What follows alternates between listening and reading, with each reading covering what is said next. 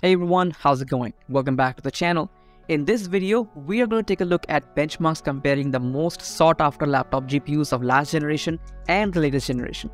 I'm talking about the RTX 4050 versus the RTX 3060 versus the RTX 4060 versus the RTX 3070 versus the RTX 4070.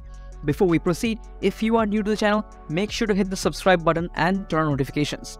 Also, join the Telegram community to engage in tech discussions and get alerted on the best tech deals the earliest. Link in the description. Alright, let's get right into the video.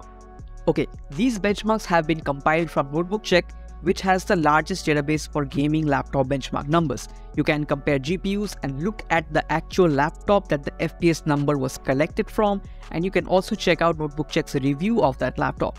I highly recommend checking out Notebook Check, at least until I start getting review units. Anyways, jokes aside, a little bit about the actual configurations in the comparison.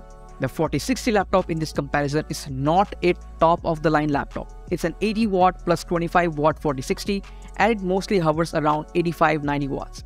And it also has a relatively weaker i7-13620H, while the rest of the laptops are pretty much all top tier laptops with fully powered components. Also, it's important to know the power scaling characteristics of these GPUs. The 4050 does not gain any performance beyond 95 watts, while the 4060 and 4070 don't gain any performance beyond 110 watts. On the other side, the 4000 series doesn't lose much performance at lower power limits. It's the opposite with the RTX 3000 series, which loses much more performance at lower power limits. So keep that in mind. Alright, so here are the benchmarks and I'll catch you right at the end.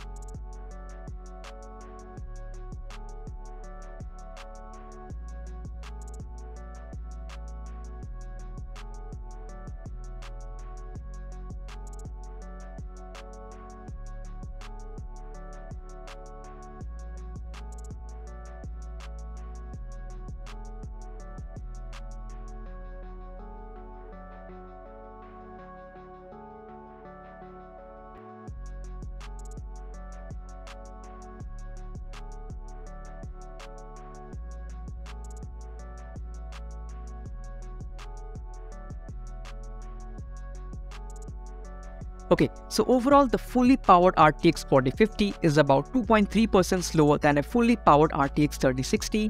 Then a 105 watt 4060 is about 15.4% faster than a fully powered 3060. The 105 watt 4060 is also almost equal to a fully powered RTX 3070. And finally, the fully powered 4070 is about 16.2% faster than a fully powered 3070. These numbers are once again without any DLSS or ray tracing or frame generation. So overall, the buying decision will depend upon the actual cost of the laptop and also how much you value things like DLSS 3, which honestly I do feel has great potential in the future. Alright guys, that's all for this video. Thank you so much for watching. Comment down your thoughts and make sure to hit like and subscribe. Also, join the Telegram community, link in the description. Alright guys, take care and I'll catch you in the next one. Peace.